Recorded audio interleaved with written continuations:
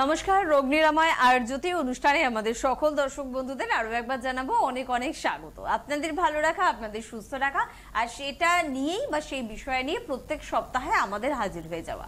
আজকেও আপনার সমস্যার সমাধান সম্পূর্ণভাবে করার চেষ্টা করব, খুব কনফিডেন্সের সাথে বলি, কারণ জানি এই অনুষ্ঠানের মধ্যে থেকেই কিন্তু আপনার সমস্যার সমাধানটা হওয়া সম্ভব। আসলে বর্তমানে আমাদের বাড়ির টেনশন, কাজের জায়গার টেনশনে মন ভীষণ ভারাক্রান্ত থাকে, মন খারাপ থাকে, সেখানে যদি শরীরও খারাপ থাকে তাহলে কিন্তু দুশ্চিন্তা আমাদের অনেকটা বেশি কিন্তু বেড়ে যায়। কিভাবে শারীরিকভাবে আপনি ভালো থাকবেন সব বিষয় নিয়ে আজকেও হবে কথা, এবং রয়েছেন প্রত্যেক দিনের মতন আয়োজিত ওয়েলনেস আয়ুর্বেদার ফাউন্ডার ডক্টর সমোকৃতি ঘোষাল। তাই প্রথমে আজও তাকে জানাবো অনেক অনেক ধন্যবাদ এবং স্বাগত। নমস্কার।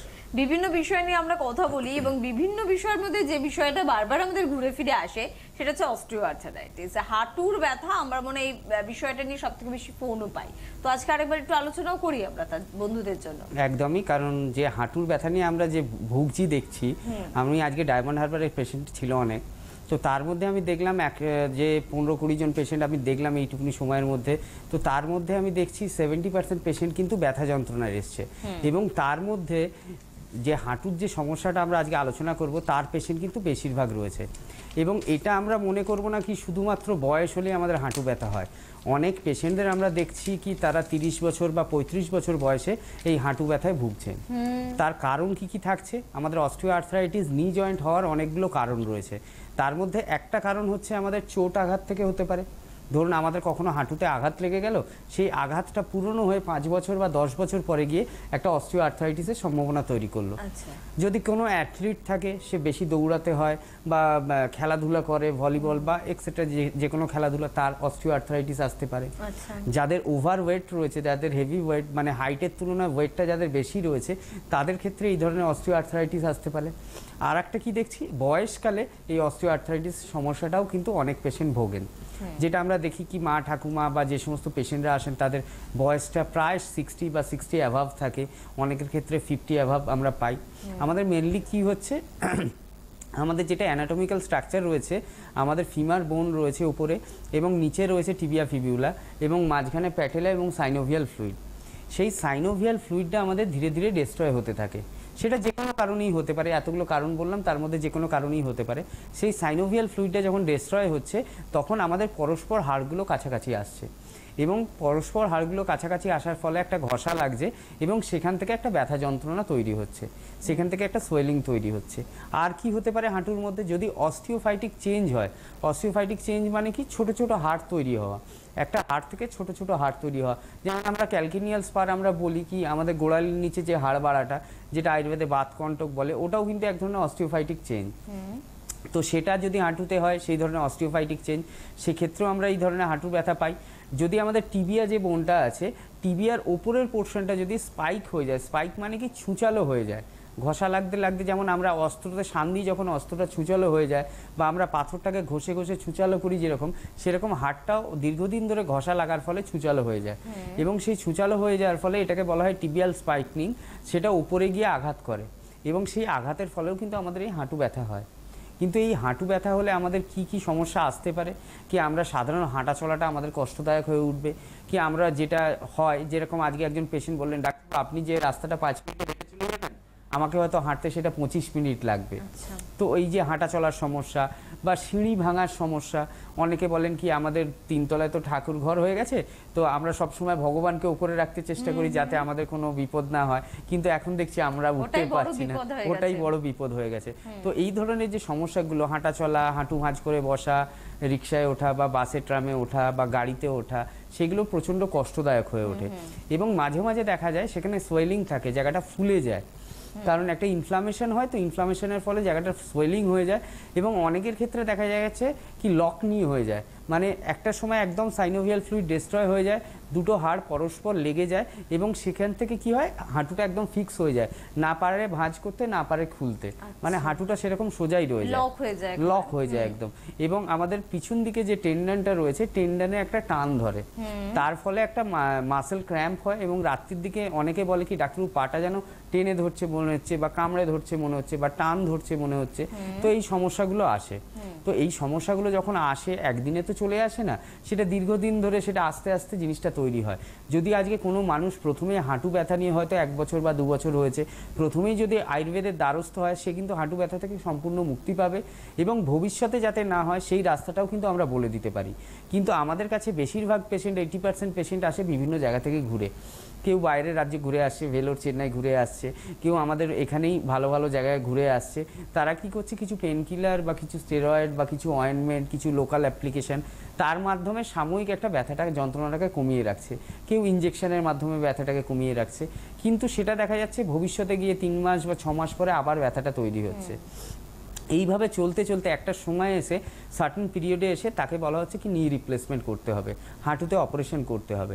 সে হাঁটুর অপারেশনও হয়তো অনেক মানুষ করিয়ে নিচ্ছেন, কিন্তু তারপরেও দেখা যাচ্ছে সমস্যা আসছে। তারপরও মানুষ আয়ুর্বেদের কাছে আসছে কি ডাক্তারবাবু আমার একটা হাঁটুতে তো অপারেশন হয়ে গেছে, ওই হাঁটুতে তো আর কিছু হবে না, আমার অন্য হাঁটুতেও ব্যথা হচ্ছে, কিন্তু যেটা অপারেশন হয়েছে সেটাও কিন্তু আজকে ঠিক নেই, আজকে সেই হাঁটুতেও হাঁটাচলা করতে অসুবিধে হচ্ছে। এইখানেই আয়ুর্জ্যোতি ওয়েলনেস আয়ুর্বেদা বা আমাদের আয়ুর্বেদের মেন কাজটা। আমরা যে সমস্ত পেশেন্ট আমাদের কাছে এই অবস্থায় আসছে, আমরা কিছু আয়ুর্বেদিক মেডিসিন প্রেসক্রাইব করছি। সেই আয়ুর্বেদিক মেডিসিনের মাধ্যমে কিছুটা তারা রেসপন্স পাচ্ছে, যেটা ডিটোরিয়েশন ধীরে ধীরে হচ্ছে, সেই নি রিপ্লেসমেন্টটা আমরা আটকাতে পারছি, বা তাদের ব্যথা যন্ত্রণা কষ্ট যেটা ছিল সেটা আমরা আটকাতে পারছি। এবং ধীরে ধীরে আমরা দেখছি, আমরা সবসময় বলি আমাদের ট্রিটমেন্টটা একটা সময় নির্দিষ্ট ট্রিটমেন্ট, কারোর ক্ষেত্রে সেটা 4 মাস, কারোর ক্ষেত্রে 6 মাস, কারোর ক্ষেত্রে 8 মাস, সেটা রোগের সিভিয়ারিটির উপর ডিপেন্ড করে। এবং আমরা আলটিমেটলি দেখছি কি 2 মাস ট্রিটমেন্টের পর যদি আমরা আলটিমেট রেজাল্টটা না পাই 2-3 মাস পর, তখন কিন্তু আমরা পঞ্চকর্ম অ্যাডভাইস করছি।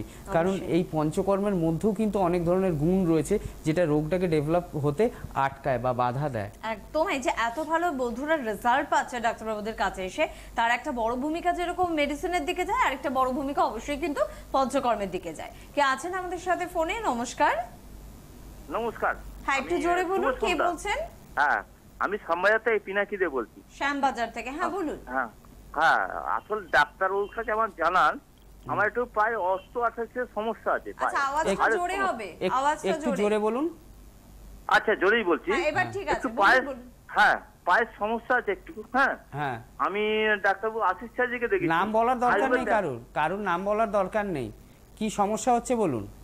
হ্যাঁ, সমস্যা হচ্ছে যে হাঁটুটা তো খুবই ব্যথা করে, এবং হাঁটুটা আমার অপারেশন করতে বলেছেন ডাক্তারবাবু, অ্যালোপ্যাথ।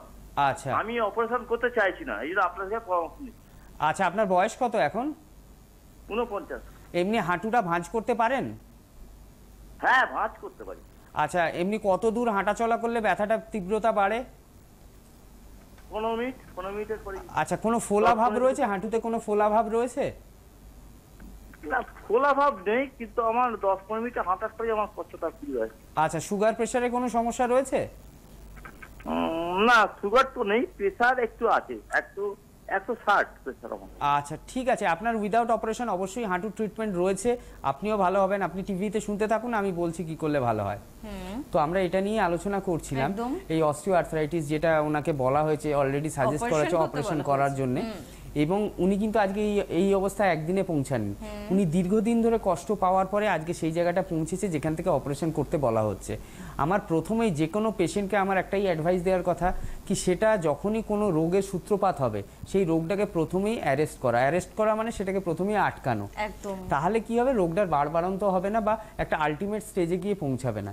শুধুমাত্র তো অস্টিওআর্থ্রাইটিস নয়, আমরা কিডনির ক্ষেত্রেও দেখেছি, আমরা প্রথমে ট্রিটমেন্ট করি, তারপরে ক্রিয়েটিনিন যখন 8-10 হয়ে যায় তখন আমরা আমাদের আয়ুর্বেদের কাছে আসে।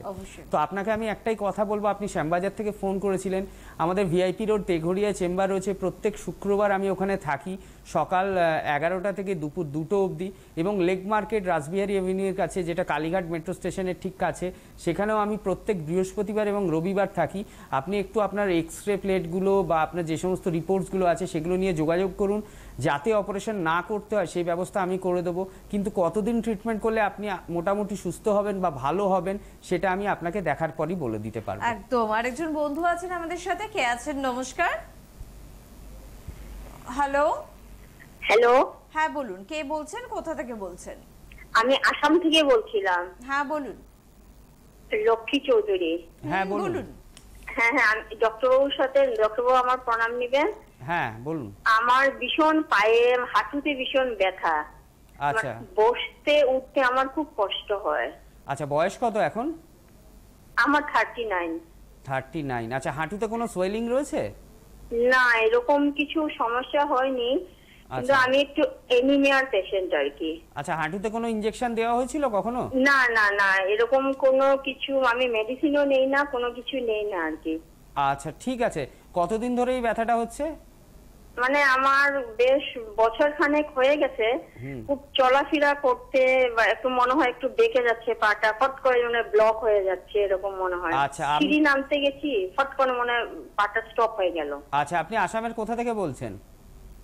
আমি আসামে মালিগাঁও থেকে বলছি। মালিগাঁও থেকে বলছেন, ঠিক আছে। আপনি টিভিতে শুনতে থাকুন, কি করলে ভালো হয় আমি সেটা আপনাকে বলে দিচ্ছি। আচ্ছা, স্যার হ্যাঁ, বলতে চাইছি আমি একটু মানে থ্যালাসেমিয়ার পেশেন্ট আর কি।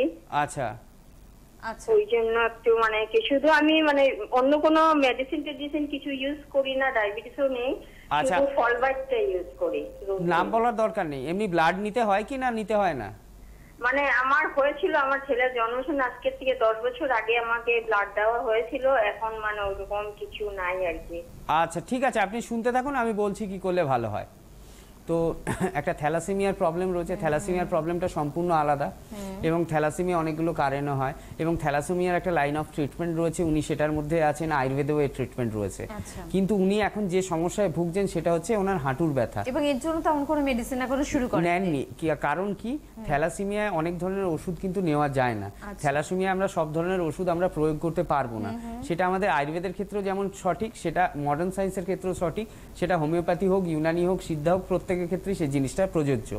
তো আমি আপনাকে একটা কথা বলবো, আপনি যে হাঁটুর ব্যথা নিয়ে, কারণ জাস্ট 39 বছর বয়স, এখন বয়স সেরকম হয়নি, কারণ আজ থেকে যখন আরো 10-15 বছর বা 20 বছর বয়স বাড়বে তখন কিন্তু আপনার এই সমস্যাটা আরো ভয়ঙ্কর হয়ে উঠবে এবং অপারেশনের দরকার পড়বে। সেই সময় অপারেশনও করতে অসুবিধা হবে, কারণ আপনার থ্যালাসেমিয়া রয়েছে। তো আমি আপনাকে একটাই কথা বলবো, মালিগাঁও থেকে খুব কাছে আমাদের সেন্টারটা রয়েছে, পল্টন বাজার নেপালি মন্দির। আমরা প্রত্যেক মাসে একবার করে যাই। আপনি আপনার সমস্ত রিপোর্টসগুলো, থ্যালাসেমিয়া রিপোর্টস যেগুলো ছিল যদি থাকে, বা আপনার যে সমস্ত ওষুধ খাচ্ছেন সেগুলো নিয়ে আমার সাথে 21শে আগস্ট সম্ভবত আমি যাচ্ছি গুয়াহাটিতে। 21শে আগস্ট একটু আমার সাথে গুয়াহাটিতে যোগাযোগ করে নেবেন। হেল্পলাইন নাম্বার যেগুলো যাচ্ছে ওতে ফোন করে একটা বুকিং করে রাখুন। অবশ্যই দেখবেন আপনার এই হাঁটু ব্যথা থেকে আপনি মুক্তি পাবেন। একদম সঙ্গে থাকুন। আর এর আগে বন্ধু যেটা বলেছিলেন যে অপারেশনের কথা, তো যাদের অপারেশনের পরামর্শ দেওয়া হচ্ছে তারা যোগাযোগ করতে পারে? অবশ্যই যোগাযোগ করতে পারে, কারণ যাদের অপারেশনের কথা বলা হচ্ছে, অপারেশন আমরা কোন সময়টা করছি? অপারেশন তো একটা লাস্ট স্টেজে গিয়ে করছি, এবং সেই স্টেজটা আমরা নিজে থেকেই তৈরি করছি। কারণ নিজে থেকে কেন তৈরি করছি? প্রথমে আমরা ট্রিটমেন্টটা সঠিকভাবে করছি না বা ভালোভাবে করছি না, শুধুমাত্র কিছু পেন কিলার বা শুধুমাত্র কিছু স্টেরয়েডের মাধ্যমে আমরা ট্রিটমেন্টটা করছি, এবং তারপরে যখন ব্যথাটা দ্বিগুণ হয়ে যাচ্ছে বা ডিজেনারেশনটা অনেক বেড়ে যাচ্ছে, তখন আমরা কি করছি? তখন আমরা আয়ুর্বেদিক ডাক্তারের কাছে আসছি, যখন আমাদের অপারেশনটা দরকার। তো এই সমস্ত পেশেন্টের ক্ষেত্রে যাদের অপারেশন সাজেস্ট করা হয়েছে বা যাদের এখনো সাজেস্ট করা হয়নি অপারেশনটা, এই ধরনের পেশেন্টের ক্ষেত্রে কিন্তু হাঁটু ব্যথার ট্রিটমেন্ট খুব ভালো রয়েছে। আমাদের যেমন মেডিসিনাল ট্রিটমেন্ট রয়েছে, সেরকম পঞ্চকর্ম থেরাপিও রয়েছে। কিন্তু আমি এখানে আর একটা কথাও বলতে চাই, কি পঞ্চকর্ম কিন্তু সব জায়গায় সঠিকভাবে হয় না। পঞ্চকর্মের একটা রুলস রেগুলেশন রয়েছে। শুধুমাত্র তেল মাখানো বা কিছুটা সেদন দেওয়াই কিন্তু পঞ্চকর্ম নয়, বা শুধুমাত্র কিছু লোকাল বস্তি দেওয়া, যে কোটি বস্তি দিলাম বা জানু বস্তি দিলাম বা গ্রীবা বস্তি দিলাম বা সুষুম্না বস্তি দিলাম, এটা কিন্তু পঞ্চকর্ম নয়। পঞ্চকর্ম যদি আমাদের করতে হয়, পঞ্চকর্মটা পঞ্চকর্মের মতোই করতে হয়। পঞ্চকর্মের আগে আমাদের পূর্বকর্ম করতে হয়। সেই পূর্বকর্মটার মধ্যে স্নেহন, সেদন, দীপন, পাচন রয়েছে। সেইটাকে কমপ্লিট করে তারপর আমরা প্রধান কর্ম বা পঞ্চকর্মের মধ্যে ঢুকি। সেখানে আমাদের 5টা স্টেপ রয়েছে: বমন, বিরেচন, বস্তি, শিরবিরেচন এবং নস্য।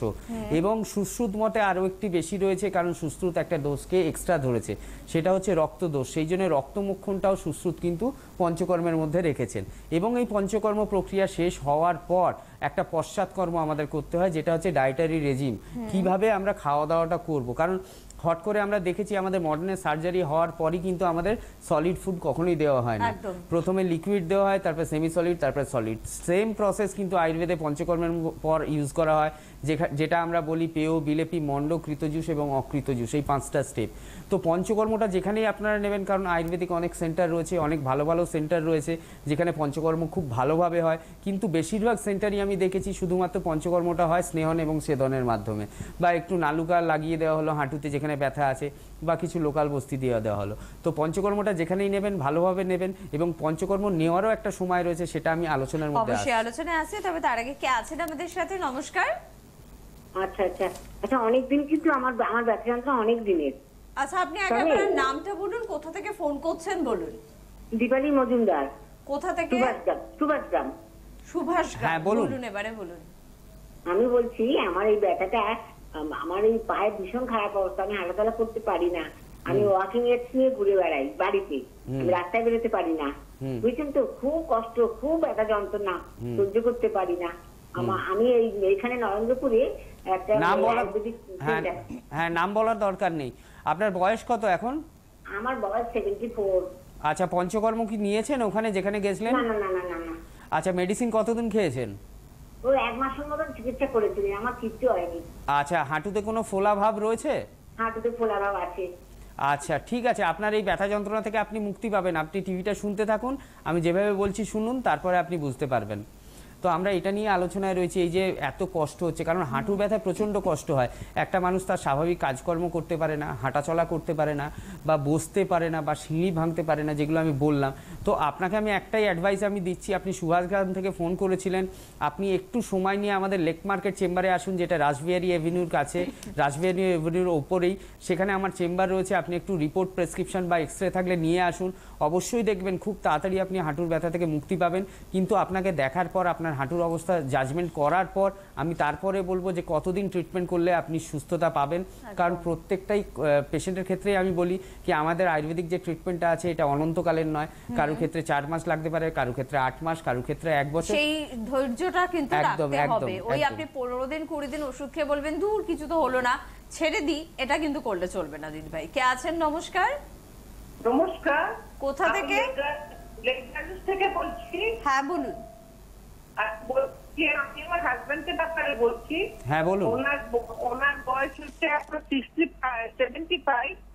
ওনার হার্নিয়া হয়েছিল, ওটা অপারেট করা হয়েছিল আজ থেকে 14 বছর আগে, 12 বছর আগে। এখন আবার সেই জায়গায় ব্যথা হচ্ছে, পাশেরটাতেও ব্যথা হচ্ছে। না, এখন কি আবার হার্নিয়া হয়েছে ডাক্তাররা এটা বলছেন, নাকি অন্য কোথাও? হ্যাঁ, দেখায়নি, কিন্তু উনি নিজে বলছেন আমার আবার ওই অপারেশন যেটা ব্যথা করছে। একটু পরিষ্কার করে ভালোভাবে বলুন, একটু জোরে বলুন, অসুবিধা হচ্ছে উনি শুনতে। বলছেন ওনার অপারেশনের জায়গায় ব্যথা করছে এবং পাশেরটাতেও ব্যথা করছে। আচ্ছা, এটা ইনসিশনাল হার্নিয়া হতে পারে, সেটা আমি দেখার পর বলতে পারবো। বয়স কত ওনার? 75। ঠিক আছে, আপনি শুনতে থাকুন টিভিতে, আমি বলছি কি করলে ভালো হয়। তো আমাদের যখন হার্নিয়া হয়, বা আমাদের যখন কোনো অ্যাবডোমিনাল অপারেশন হয় ওপেন অ্যাবডোমেন করে, তখন আমাদের কি হয়, আমরা যখন স্টিচটা করি তখন সেই মাসল, রেকটাসিড এগুলো যদি প্রপারলি যদি আমরা স্টিচটা না করতে পারি, সেখানে একটা হার্নিয়েশন হতে পারে, যেটাকে আমরা ইনসিশনাল হার্নিয়া বলি। ইনসিশনাল হার্নিয়া কেন বলি? আমরা ইনসিশন দিয়ে জিনিসটাকে কেটে ওপেন করি, তো সেই জন্যে এটার নাম হচ্ছে ইনসিশনাল হার্নিয়া। তো আপনার যদি ওই জায়গায় ব্যথা হয়ে থাকে বা বোথ সাইডেই ব্যথা হয়, সেটা ইনসিশনাল হার্নিয়া হতে পারে। যদি ইনসিশনাল হার্নিয়া হয়, তার ট্রিটমেন্ট কিন্তু আয়ুর্বেদে নেই। কিন্তু অন্য যদি কোনো কারণে ওই জায়গায় ব্যথা হয়, সেটা আমি না দেখলে বলতে পারছি না। তার জন্য আমি একবার বলছি, হাজব্যান্ডকে নিয়ে একটু আমার সাথে লেক গার্ডেন্স থেকে ফোন করেছিলেন, লেক মার্কেটে আমার চেম্বার আছে, একটু যোগাযোগ করে নিন। আমি বৃহস্পতি এবং রবিবার থাকি, আমি দেখে বলে দেবো ওটা ইনসিশনাল হার্নিয়া নাকি অন্য কোনো সমস্যা। এবং ইনসিশনাল হার্নিয়া হলে আমি আপনাকে ওখানেই বলে দেবো কি এর ট্রিটমেন্ট নেই। আর যদি অন্য কোনো সমস্যা হয়, যদি আয়ুর্বেদে তার ট্রিটমেন্ট থাকে, অবশ্যই আমি বলবো এটা ট্রিটমেন্ট করলে ভালো হয়। একটু তার আগে একটু যোগাযোগ আমাদের সাথে করে নিন। যোগাযোগ তো অবশ্যই করতে হবে, যেহেতু বয়সটা ওনার অনেক হয়েছে, একবার অলরেডি অপারেশন হয়ে গেছে, দ্বিতীয়বার অপারেশনে না যাওয়ার ইচ্ছে আপনার রয়েছে, তো যোগাযোগ করুন। কে আছেন? নমস্কার। হ্যাঁ বলুন, কোথা থেকে বলছেন? আমি অরুণাচল প্রদেশ থেকে বলছি। অরুণাচল প্রদেশ থেকে বলছেন, বলুন। হ্যাঁ, আমার পায়ের সমস্যা। পায়ের কোথায় সমস্যা? পায়ের সমস্যা মানে রাত্রে ঘুমাতে পারি না, পাটা টানতে থাকে, আরো মাঝে মাঝে ব্যথা হয়। আচ্ছা, পায়ের কোন জায়গাটায় ব্যথা হয় বিশেষ করে? পায়ে মানে ব্যথা হাঁটুর নিচ থেকে ব্যথা হয়, আর পায়ের তল দিকেও ব্যথা হয়। আচ্ছা, আপনার বয়স কত এখন? আমার বয়স বর্তমানে 28। আচ্ছা, এটা কতদিন ধরে হচ্ছে ব্যথাটা? ব্যথাটা আমার মোটামুটি 1 বছর হয়ে গেছে। আচ্ছা, ডাক্তারবাবুদের দেখিয়েছেন? ওখানে ডাক্তারবাবুদের দেখিয়েছেন? ডাক্তার দেখিয়েছি, কিন্তু নার্ভের প্রবলেম করেছিল, কিন্তু নার্ভের প্রবলেমের জন্য আমি ইনজেকশন নিয়েছি, ট্যাবলেটও খাচ্ছি, কিন্তু কিছু আচ্ছা, এনসিভি বলে কোনো রিপোর্ট করেছে? নার্ভ কন্ডাকশন ভেলোসিটি বলে কোনো রিপোর্ট করানো হয়েছে? না, এগুলো তো করা হয়নি। আচ্ছা ঠিক আছে, অবশ্যই এর ট্রিটমেন্ট রয়েছে। আপনি অরুণাচল প্রদেশ থেকে বলছেন, গুয়াহাটিতে আমার চেম্বার রয়েছে, আপনি একটু শুনতে থাকুন টিভিতে, আমি বলে দিচ্ছি কি করলে ভালো হয়। একদম। তো আমাদের এটা অনেকগুলো কারণে হতে পারে কি হাঁটুর নিচ থেকে একদম পায়ের অবধি ব্যথা বা টান ভাব, এটা নিউরোলজিক্যাল প্রবলেমও হতে পারে, S1 রেডিকুলোপ্যাথি থাকলে হতে পারে, বা কোনো নার্ভ কম্প্রেশন কোমরে কখনো লেগে গেছে সেখান থেকে হতে পারে, বা অস্টিওফাইটিক যে চেঞ্জ বা অস্টিও আর্থারাইটিসের যে কথা বলছিলাম তার থেকে হতে পারে। যদি টেন্ডানে কোনো আঘাত থাকে বা টেন্ডেনাইটিস থাকে, টেন্ডানে কোনো ইনফ্লামেশন থাকে, তার থেকেও হতে পারে। তো আপনার সমস্যাটা কি থেকে হচ্ছে আমাকে আগে দেখতে হবে। ওখানে ডাক্তাররা বলেছেন নার্ভ থেকে হচ্ছে। নার্ভের ট্রিটমেন্ট তো আয়ুর্বেদে অবশ্যই রয়েছে, খুব সুন্দর ট্রিটমেন্ট রয়েছে। আপনি একটু যোগাযোগ করে নিন। অরুণাচল থেকে বহু পেশেন্ট আমাদের গুয়াহাটিতে এসে দেখায়। আমি সামনের মাসে আগস্ট মাসের 21 তারিখে গুয়াহাটিতে থাকছি। গুয়াহাটির হেল্পলাইন নাম্বার যাচ্ছে বা অরিজিনাল যে দুটো হেল্পলাইন নাম্বার যাচ্ছে তাতে ফোন করে একটা বুকিং করে নিন। অবশ্যই দেখবেন খুব তাড়াতাড়ি এই সমস্যা থেকে মুক্তি পাবেন। একদম, আমি জানিয়ে দেবো যে কবে কোথায় আপনারা পেয়ে যাচ্ছেন অভিজ্ঞ চিকিৎসকদের। তবে তার আগে আরেকটা ফোন নেব। কে আছেন আমাদের সাথে? নমস্কার। হ্যালো, কোথা থেকে বলছেন? আমি হাওড়া শিবপুর থেকে বলছি। হ্যাঁ বলুন। আচ্ছা, আমি আমার একটু হাজবেন্ডের সম্বন্ধে জানতে চাইছি, ডাক্তারের সাথে কথা বলতে পারি? হ্যাঁ বলুন, শুনছি। আচ্ছা, আমার হাজবেন্ডের লাস্ট 2 ইয়ার্স ধরে একটু কিডনির সমস্যা চলছে। কিডনির সমস্যা ডাক্তার দেখানো হয়েছে, তার বয়স হচ্ছে 80+, এবং কি বললেন? হ্যাঁ, দুবার সেরিব্রাল অ্যাটাকও হয়ে গেছে। হ্যাঁ, যার জন্য ডাক্তাররা ওনার শরীরের কন্ডিশন দেখে বলেছেন ডায়ালিসিস নেওয়া যাবে না। এখন ক্রিয়েটিনিন লেভেল কত? 5.86। আর ইউরিয়া? ইউরিয়াটা ইউরিক অ্যাসিডটা একটু বেশি আছে, 8.4। হিমোগ্লোবিন 11। ঠিক আছে, ট্রিটমেন্ট ওনার বেশি আছে। প্রেসার কত রয়েছে? ও কোনো সময় 200, কোনো সময় 180, 100, আবার মানে 180, 90 এরকম থাকে। হ্যাঁ, কিডনি ট্রিটমেন্ট রয়েছে, ওনারও ট্রিটমেন্ট হবে। আপনি ওনার কি কোনো পায়ে ফোলা বা মুখ ফুলে যাওয়া এগুলো রয়েছে? না, পায়ে ফোলা নেই, তবে ওনার এখন যা বয়স হচ্ছে ওনার একটুখানি হাঁটা চলার সমস্যা হচ্ছে। আচ্ছা, এমনি গা গুলানো বা খেতে গিয়ে বমি ভাব এগুলো রয়েছে? না না, সেগুলো কিছু নেই। জল কতটা খাচ্ছেন এখন? 1 লিটারের বেশি না। আচ্ছা ঠিক আছে, ঠিক আছে, আপনি টিভিতে শুনতে থাকুন, আমি বলছি কি করলে ভালো হয়। তো আমরা সিকেডি নিয়ে মাঝে মাঝে আলোচনা করি, ক্রনিক কিডনি ডিজিজ, যার দুটো মূল উৎস, একটা হচ্ছে হাইপারটেনশন এবং একটা হচ্ছে ডায়াবেটিস মেলাইটাস। এই হাইপারটেনশন ওনার ক্ষেত্রে আনকন্ট্রোল হাইপারটেনশন রয়েছে, 200 কখনো ওপরের প্রেশার রয়েছে, কখনো 180 রয়েছে, সেখান থেকে কিন্তু কিডনির ওপরে চাপ পড়েছে। এবং এই আনকন্ট্রোল হাইপারটেনশনের জন্যই কিন্তু ওনার দুবার সেরিব্রাল অ্যাটাক হয়েছে, যার ফলে কি হচ্ছে ওনার একটু চলাফেরায় অসুবিধে রয়ে যাচ্ছে। আপনাকে আমি একটাই কথা বলবো, আপনি যত তাড়াতাড়ি সম্ভব যোগাযোগ করুন, সময় নষ্ট করবেন না। ইউরিয়া ক্রিয়েটিনের ট্রিটমেন্ট রয়েছে, এবং 5 যখন ক্রিয়েটিনিন আপনি বললেন 5.83, অবশ্যই এর ভালো ট্রিটমেন্ট রয়েছে। আপনি যত তাড়াতাড়ি সম্ভব আমার কলকাতা চেম্বারে যোগাযোগ করুন। আপনার ক্ষেত্রে লেক মার্কেট চেম্বারটা খুব কাছে হবে, একটু যোগাযোগ করে নিন। আমি যেভাবে বলবো সেভাবে শুনবেন, সমস্ত প্রেসক্রিপশন রিপোর্টগুলো নিয়ে আসবেন সঙ্গে, দেখবেন অবশ্যই ইউরিয়া ক্রিয়েটিনের ইমপ্রুভমেন্ট হবে, ওনার কিডনির সমস্যাটাও ধীরে ধীরে কমে যাবে। বেশ, পরের বন্ধু আছেন আমাদের সাথে। নমস্কার। হ্যালো, কে বলছেন? হ্যাঁ, আমি পূর্ব মেদিনীপুর থেকে বলছি। হ্যাঁ বলো। বলছি যে আমার আজকে 15 বছর হয়ে গেল, আমার বুকের হাড়ে একটা কলের ডাঁটা লেগে গেছিল আর কি, মানে সজোরে কল টিপতে গিয়ে হাত ফসকে গেছিল, দিয়ে বুকের পাঁজরে লেগে গেছিল মানে কলের ডান্ডাটা। সেই থেকে আজকে আমার 15 বছর ধরে ব্যথা চলছে। বয়স কত এখন? এখন বয়স আমার 34+। শ্বাসকষ্ট কিছু আছে? সমস্যা মানে এই কিছু মানে না শ্বাসকষ্ট হয়, শ্বাসের কষ্ট হয়, শ্বাসকষ্ট হয়? হ্যাঁ হ্যাঁ হ্যাঁ, আমি বেশি জোরে কথা বলতে পারি না, নিঃশ্বাস নিলে কষ্ট হয়। ঠিক আছে, তুমি শুনতে থাকো টিভি স্ক্রিনে, আমি বলছি কি করলে ভালো হয়। তো আমি যেটা বললাম, আমার পুরনো আঘাত থেকে আমার অস্টিও আর্থারাইটিস হতে পারে, তারই একটা প্রমাণস্বরূপ এই ফোনটা এলো। কলের যে হ্যান্ডেলটা ছিল বুকে লেগেছে, এবং সেখান থেকে কস্টোকন্ড্রাইটিস হয়েছে। কস্টোকন্ড্রাইটিস মানে কি, আমাদের স্টারনামের সঙ্গে একটা জাংশন রয়েছে, সেই জাংশনে ইনফ্লামেশন হয়ে যায় আঘাত লাগার ফলে, এবং সেই ব্যথাটা চলতে থাকে, এবং পরবর্তীকালে দেখা যায় কি চেস্টে বা লাংসে একটা ইনফেকশন হয়, তার থেকে শ্বাসকষ্টের সমস্যাগুলো আসতে থাকে। তুমি পূর্ব মিদনাপুর থেকে ফোন করেছিলে, অনেক দিন ধরে এই সমস্যায় ভুগছো। আমার সাথে একটু খড়গপুর চেম্বারে আমার যোগাযোগ করে নাও। সামনে 29 তারিখে আমি খড়গপুর চেম্বারে থাকছি, এই মাসের শেষেই। দেখবে তোমার এই সমস্যাটা যেটা দীর্ঘদিন চলছে, কারণ এখন অনেক বয়স হয়নি, মাত্র 34 বছর বয়স, তো অনেকটা জীবন পড়ে আছে। যাতে বাকি জীবনটা ভালোভাবে কাটাতে পারো তার ব্যবস্থা আমি করে দেবো। একটু খড়গপুর চেম্বারে হেল্পলাইন নাম্বারে ফোন করে যোগাযোগ করে নাও। আর সমস্ত বন্ধুদের জন্য বলে রাখবো যে কবে কোথায় পেয়ে যাচ্ছেন অভিজ্ঞ চিকিৎসকদের। 24শে জুলাই কিন্তু আপনারা পেয়ে যাচ্ছেন বহরমপুর অর্থাৎ মুর্শিদাবাদের বন্ধুরা ডাক্তারবাবুকে পাচ্ছেন, অর্থাৎ ডক্টর সমকৃতি ঘোষালকে পাচ্ছেন। কোচবিহারের বন্ধুদের জন্য বলবো যে নর্থ বেঙ্গলে আপনি চাইলে শিলিগুড়ি বা কোচবিহার যেখানে ইচ্ছে যোগাযোগ করতে পারেন, তবে কোচবিহারে কিন্তু আপনারা পেয়ে যাচ্ছেন 27শে জুলাই ডক্টর সমকৃতি ঘোষাল থাকছেন। তার জন্য কিন্তু নাম লিখাতে হবে, চটপট একটু নামটা লিখিয়ে ফেলুন। মালদায় পেয়ে যাচ্ছেন ডক্টর নিরঞ্জন সরকারকে পাচ্ছেন 28শে জুলাই। আগরতলা অর্থাৎ ত্রিপুরার বন্ধুদের জন্য বলবো যে 27 এবং 28 তারিখ আপনারা কিন্তু ডক্টর অয়ন হালদারকে অবশ্যই পাচ্ছেন। খড়গপুরে পেয়ে যাচ্ছেন ডক্টর সমকৃতি ঘোষালকে 29শে জুলাই। 30শে জুলাই আপনারা পাচ্ছেন বর্ধমানের বন্ধুরা ডক্টর অয়ন হালদারকে। নদিয়ার বন্ধুরা কৃষ্ণনগরে যোগাযোগ করতেই পারেন। কৃষ্ণনগরে ডক্টর সমকৃতি ঘোষাল কিন্তু প্রত্যেকবারের মতন এবারও থাকছেন 31 জুলাই 31শে জুলাই। চলে যাব আগস্ট মাসের কথায়। 3 আগস্ট কিন্তু আসানসোলের বন্ধুরা ডক্টর অয়ন হালদারকে পাচ্ছেন। 3 আগস্টে আবার ডক্টর সমকৃতি ঘোষাল এবং ডক্টর হেমন্ত পণ্ডিত কিন্তু থাকছেন শিলিগুড়িতে। যার যেখানে সুবিধে নর্থ বেঙ্গলের বন্ধুদের সেখানেই কিন্তু আপনারা যোগাযোগ করতে পারেন। বোলপুরে যোগাযোগ করুন 4 আগস্টের জন্য, কারণ সেদিন কিন্তু থাকবেন ডক্টর অপূর্বা দাস। দুর্গাপুরে যোগাযোগ করুন 4 আগস্ট, ডক্টর অয়ন হালদার অবশ্যই থাকছেন। রায়গঞ্জে কিন্তু থাকছেন ডক্টর সমকৃতি ঘোষাল 10 আগস্ট। 21 আগস্ট আপনারা 21শে আগস্ট পেয়ে যাচ্ছেন গুয়াহাটিতে। গুয়াহাটিতে আপনারা পাচ্ছেন ডক্টর সমকৃতি ঘোষালকে। বাংলাদেশের বন্ধুরা ডক্টর অয়ন হালদারকে পাচ্ছেন 23শে আগস্টে। পাশাপাশি দিল্লির বন্ধুরা কিন্তু পেয়ে যাচ্ছেন সেপ্টেম্বর মাসে 7 তারিখে পেয়ে যাচ্ছেন ডক্টর অয়ন হালদারকে। যোগাযোগ করতে হবে।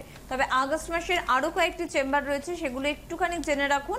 5 আগস্ট কিন্তু ডক্টর সমকৃতি ঘোষাল থাকছেন চুচুড়াতে। 5 আগস্ট ডক্টর অয়ন হালদার থাকছেন বাঁকুড়াতে। আর 20 তারিখ আগস্ট মাসে ডক্টর সমকৃতি ঘোষাল কিন্তু থাকছেন ডায়মন্ড হারবারে। অবশ্যই যোগাযোগ করতে হবে। ফোন নাম্বারগুলো দেখুন টিভি স্ক্রিনে, ঠিক এরকম জায়গা দিয়ে যাচ্ছে, নাম্বারগুলো আপনার মোবাইলে সেভ করুন। কলকাতার কথা আপনি বলছিলেন যে আপনাকে পেয়ে যাচ্ছে। তার সাথে আমি আরো দুটো চেম্বারের কথা বলি, কারণ আরো দুটো চেম্বার রিসেন্টলি ওপেন হবে। একটা হচ্ছে বনগা, আগস্ট মাসের শেষেই আমরা ওপেনিং করব, এখনো তারিখটা ঠিক করতে পারিনি কারণ বহু চাপ রয়েছে আমাদের। বনগায় আপনারা আগস্ট মাসের শেষে পেয়ে যাবেন। এবং সেপ্টেম্বর মাসের 3rd উইকে কিন্তু আমি নিজে বোম্বে যাচ্ছি, বোম্বে সেন্টারের ওপেনিং রয়েছে। তো সেপ্টেম্বরের শেষের দিকে বোম্বে এবং আগস্টের শেষের দিকে বনগা, এই দুটো চেম্বারেই কিন্তু অলরেডি নাম লেখানো শুরু হয়ে গেছে। যারা দেখাতে চান নতুন পেশেন্ট, কারণ পুরনো পেশেন্টরা তো রয়েছেন ওখানে দেখাবেন, তার যারা নতুন দেখাতে চান তারা একটু কাইন্ডলি আগে থেকে নামটা লিখিয়ে নেবেন। ডাক্তারবাবুকে ধন্যবাদ অবশ্যই আমাদের বন্ধুদের। দেখা হচ্ছে ডাক্তারবাবুর সাথে আপনাদের পরবর্তী লাইভ ফোনিং অনুষ্ঠানে। ভালো থাকুন, নমস্কার।